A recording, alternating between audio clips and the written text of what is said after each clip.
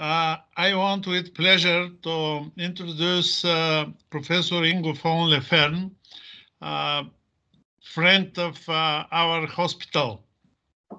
Professor Leffern is the medical director of the obstetric and gynecology in Albertinen Group, Hamburg, Germany. He is the head of the Department of Gynecology and Obstetrics in Albertinen Hospital. Professor Leffern is one of the leading specialists in the field of operative gynecology in Germany. Under his supervision, at the Department of Obstetric and Gynecology in Albertinen Hospital in Hamburg, about 3,500 gynecological surgeries are performed annually using innovative ultrasound techniques, laser therapy, and minimally invasive surgery. It is my pleasure to introduce again Professor Leffern with presentation, Reproductive Surgery, how a surgeon can increase the pregnancy rate. Please, Professor Leffern. Okay. Okay. Can you hear me now? We can hear you. Thank you very much. So, first of all, I want to thank Professor Sterer for these nice words and for organization this interesting symposium. And thank you so much for inviting me to give this lecture. I will switch to my lecture now. So my topic is what can reproductive surgery do to increase the fertility of women.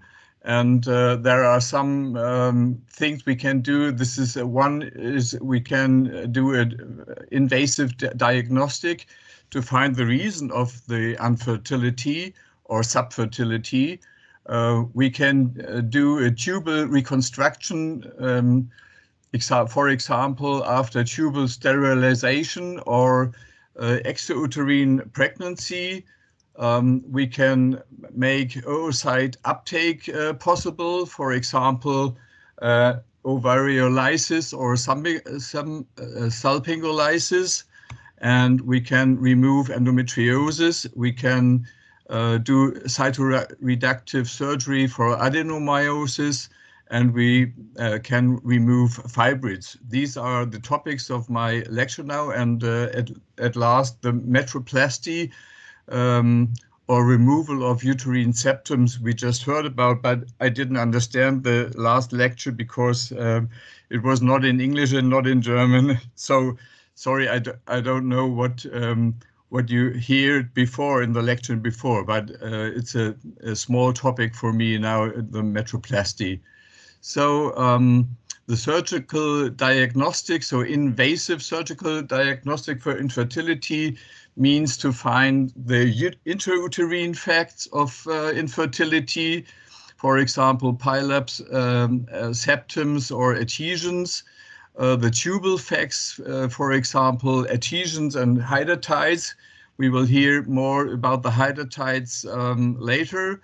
And the ovarian facts, for example, the adhesions and endometriosis. So in this picture, you can see the right ovary is covered by adhesions, and an oocyte uptake is not possible in this case. So if we remove the adhesions, we can make oocyte uptake possible.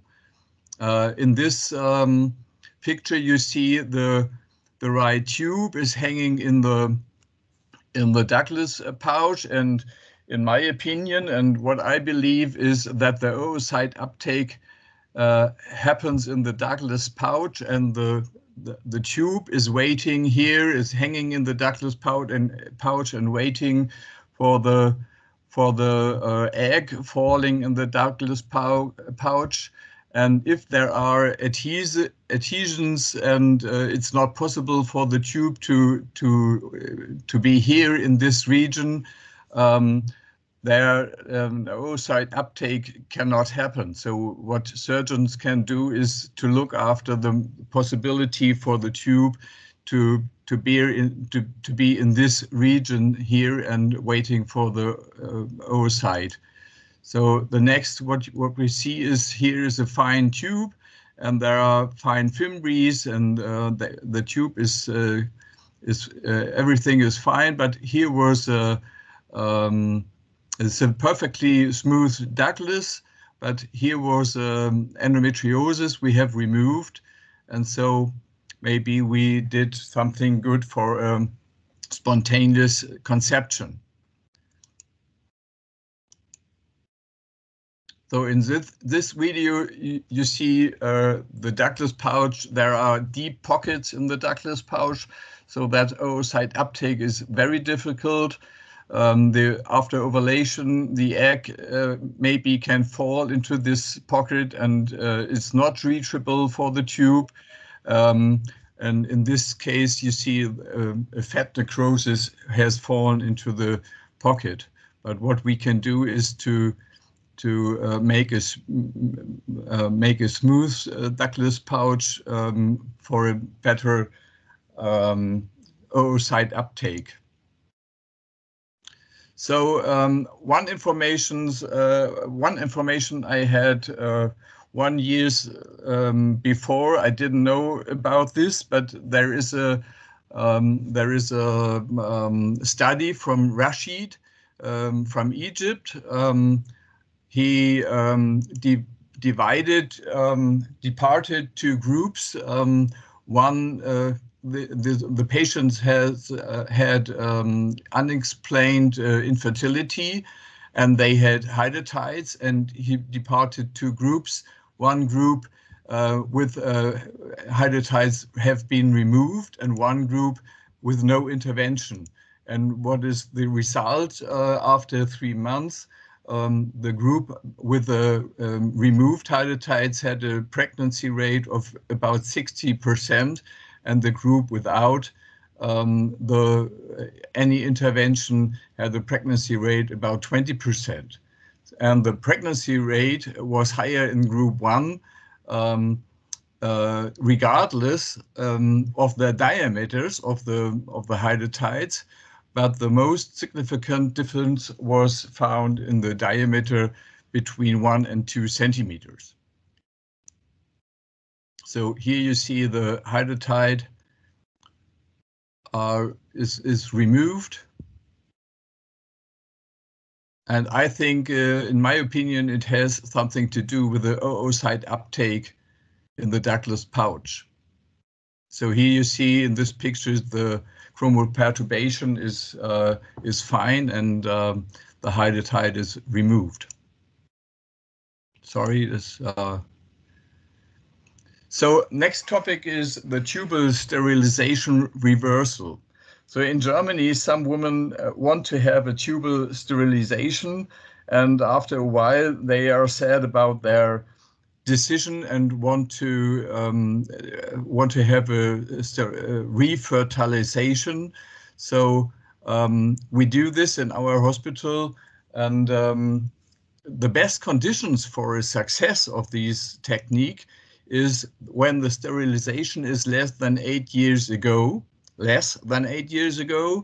when women's age is less than 40 years. You see a big difference between these young women and the young women, but 40 years plus.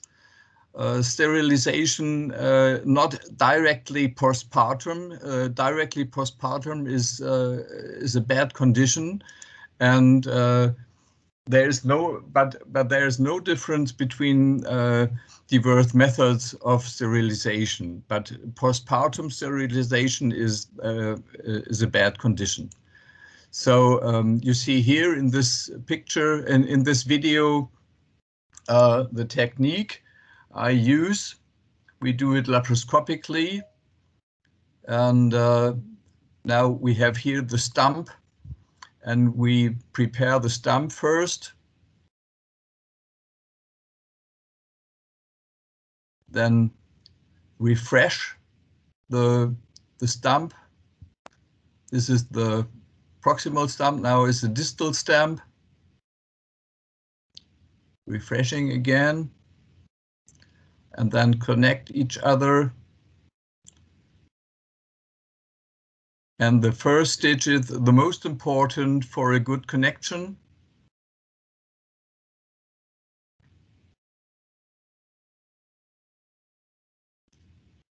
You can use this technique also for reconstruction after extrauterine pregnancy with damage of the tubes. We do about 5 stitches and always next to the loom, not into the loom. You see here the lumen.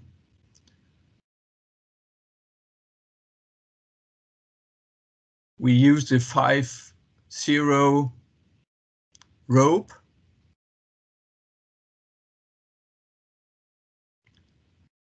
And a sharp needle.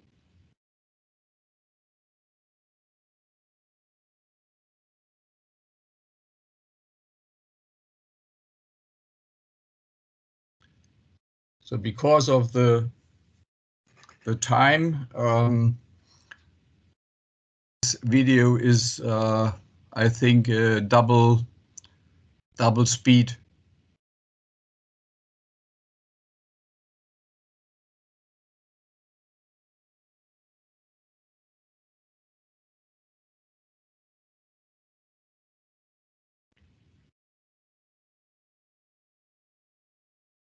So after connecting, we do the chromoperturbation. You see there is no leakage here, and the chromoperturbation is positive in this case. Now, sorry, next. So I have a funny story for you. This is a 32-year-old woman who she had a sterilization after her 4th cesarean section. So she had 4 children, but very soon she was sad about her decision and wanted to make everything back. So we made a refertilization, as you have seen before in the video. And half a year later, she got pregnant spontaneously, but with Gemini. So she got another cesarean section and had 6 children now. And 2 years later, she became pregnant again, but it was unplanned. So she got her 6th cesarean section with her 7th child. And after that, we made a sterilization again. So another topic of reproductive surgery is the cytoreductive surgery for adenomyosis. And I want to show you, I have not many studies for you, but I want to show you the results of a meta-analysis from Vercellini. It was about 2014. And he showed the outcome of IVF in women with adenomyosis or not. Just the presence of adenomyosis was different. And what he saw in this analysis was that the pregnancy rate was reduced for 28%. The implantation rate was reduced for 23%, and the live birth rate was reduced for 30%. And what I think is the most important is that the miscarriage rate was much higher in the presence of adenomyosis, and with a amount of 32% versus 14% without adenomyosis. So there are several studies who show that reduction of pain and increased infertility are significantly higher after cytoreductive surgery. most in combination with drugs therapy, with GnRH and Malaga for 3 to 6 months. So what we do in our hospital is the Saremi technique, because I think it's an easy technique, and it's rather easy to perform, and we have good experience with that. So what we do here, what we do here is to open the uterus longitudinal and move the adenomyosis quarter for quarter. So what you have to notice is that we really can only reduce the adenomyosis. We can't heal the adenomyosis, but we reduce it. So you can see here in this video here the technique of Saremi.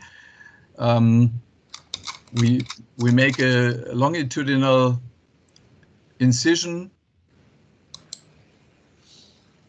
then preparation of the serosa site and the mucosa site,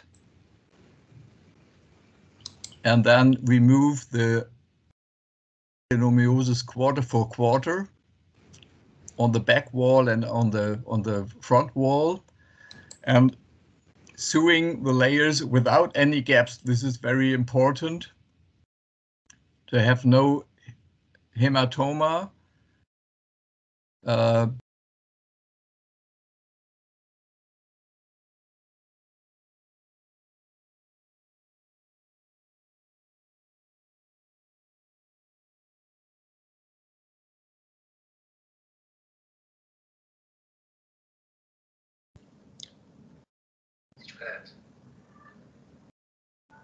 Professor Leffern, your microphone is muted.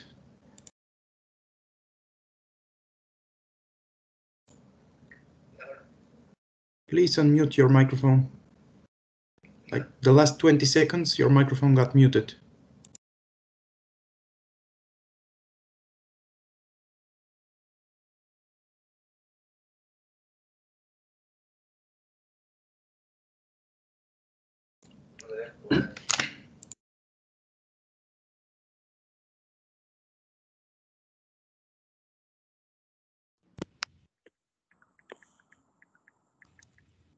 Can you hear me again? Yes, yes. Okay, so the next topic will be the removal of fibrates, and because of the shortness of time, just a few statements about the fibrates and the relevance to miscarriage and subfertility. Relevant for miscarriage and subfertility are fibrates when they are in the cavity. When they are submucose, when they are bigger than 4 centimeters, and when there are lots of fibrates, any size. What means lots of fibrates? There is no exact definition, but in my opinion, it's about more than 5 fibrates. So in my opinion, you have really to avoid the distortion of the endometrium. And therefore, I often decide to remove the submucose fibrates better by laparoscopy than by hysteroscopy, not to damage here the endometrium. And I will show you the technique of the removal of a fibrate.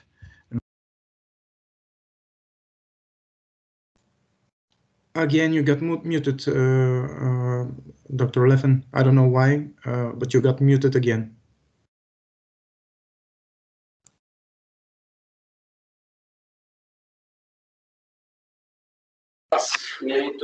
Professor von Leffern, you switched off your microphone. Can you turn it on again? Okay. So I didn't do anything, sorry. Okay, sorry, but I didn't do anything, but okay, if it's muted again, please tell me. So I will continue now. What I didn't know what you heard before, but what I wanted to say is that the that, in my opinion, we have to avoid to destroy the endometrium by removal of the fibrates. And I often decide to remove the submucose fibrates better by laparoscopy than by hysteroscopy, not to avoid this, not to destroy the endometrium here. And what you see here is the removal of a fibrate, and this is the part of the intracavity part, and you can very careful. You can preparate the whole endometrium sac, and then cover it with the myometrium. So if you do a hysteroscopy after that, you would not find any scar. So I have a special case for you. This is a 39-year-old woman with lots of fibrates, and if you see here, there are lots of fibrates in the cavity. I opened the cavity by laparotomy, and we removed all the fibrates, intracavity and intramural, and there were 48 fibrates we have removed. And then we did a reconstruction of the uterus, and there was one fibrate left, but I removed it later on. So half a year later, she had a spontaneous conception and had a cesarean section, and everything was fine. And as you see, it's a nice baby. So the last topic is the metroplastic by Bicorn uterus. Just one statement: the live birth rate with a Bicorn uterus without intervention is 55%, and the live birth rate after metroplasty is 80%. So what you see here is the hysteroscopy site of the uterus, Bicorn uterus, and here is in front is a small septum, but the septum is bigger in the background. And what we do is here to cut the septum and then remove the septum, first just an incision and then removal of the septums until we see the myometrium, the same myometrium. And the next video, you see the second look, hysteroscopy after 3 months, and it's a fine cavity, and maybe this woman can get pregnant with this uterus. So thank you very much for listening, and best wishes from Hamburg, and take care, everybody. Thank you, Professor von Leffern. Professor Seref? Yes, thank you. Some questions and opinion? Dr. Magunska. Dr. Open Magunska. your microphone. Dr. Magunska. Hello, Professor von Leffern. It is Hello. very nice to see you and hear your very good talk on our symposium. I wanted to ask you, for how long do you recommend women after adenomyosis surgery to protect from pregnancy? There are no data for that. So it's a good question, but there are no data, and in my opinion, at least 3 months. But after 3 months, I do an ultrasound, and if everything is fine and we see no hematoma and no scars, she can get pregnant. If there is a very big surgery, if happened a very big surgery, I recommend 6 months, but not longer. Okay, thank you very much. Thank you. Some other questions? Professor Leffern, thank you for lecture, and I have two questions to you. One of them is about the hydatids, the removing of hydatids. I have some impression that only laparotomy stimulates spontaneous ovulation. Do you think that operation itself or removing of hydatids make these results after operation?